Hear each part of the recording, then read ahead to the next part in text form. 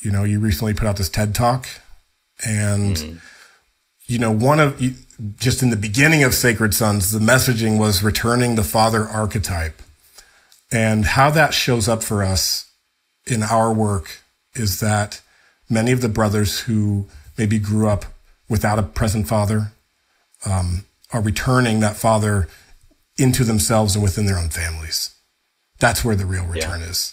That's something I've witnessed in you.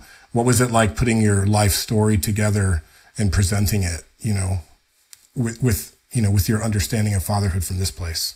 Yeah, it was a deep process for me, because originally the talk, when I put forward the idea, there were going to be some themes of fatherhood, but it was going to be a bit more about masculinity and what it means to be a man, and then a link with growing up without a father.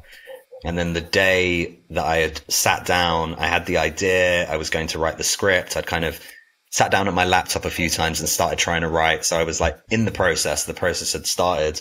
I was out with my son, and I got a call saying that my father had died, and I hadn't seen my dad for 20 years.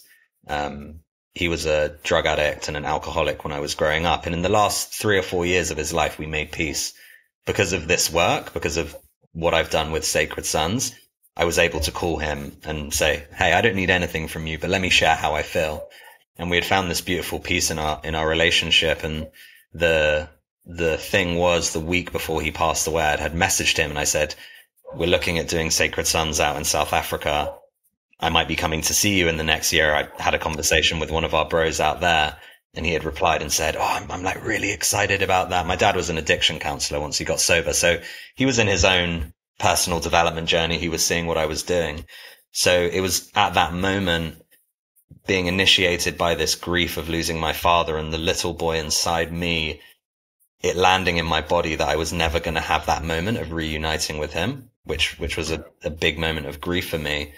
The only thing that I could think of doing was honoring him and channeling my grief into this talk.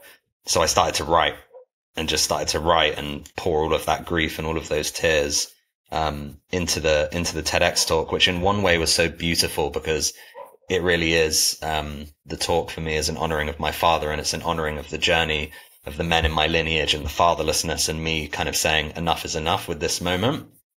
And at the same time, every single day waking up and rehearsing that and replaying it for 4 to 6 months is super intense. Really, really intense. I got to a stage where I felt, can I actually grieve this anymore? Do I fit? It's so in my psyche, in my body every single day. So it was a profound process. And when I got up on stage and I delivered it, and, I was thinking about, okay, I need to remember my lines and all of this sort of stuff. As soon as I just let go and I saw the picture of my dad come up, which is how it started, I saw him, everything just evaporated.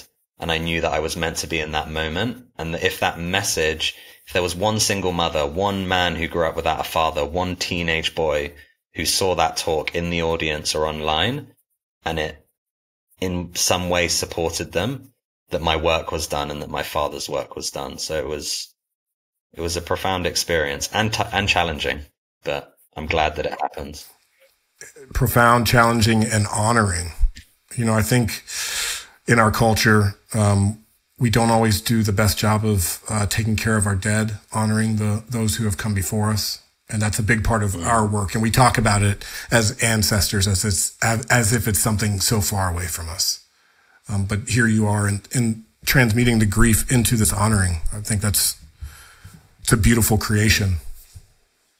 The last words that I say in the talk is I speak to my father and I say that I forgive him.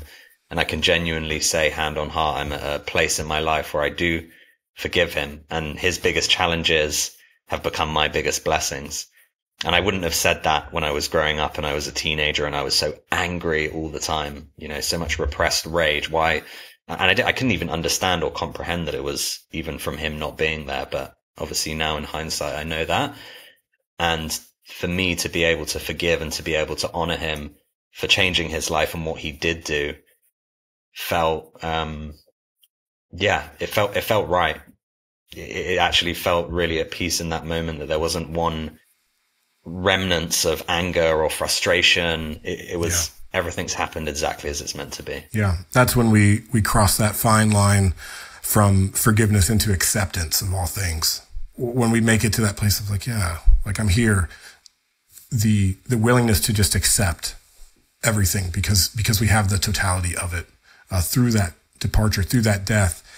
If there's a young man out there listening right now, holding on to resentment, holding on to anger, give me a tool or like a maybe an understanding that you have from your experience of what's a way to begin taking a step on the path to forgiveness.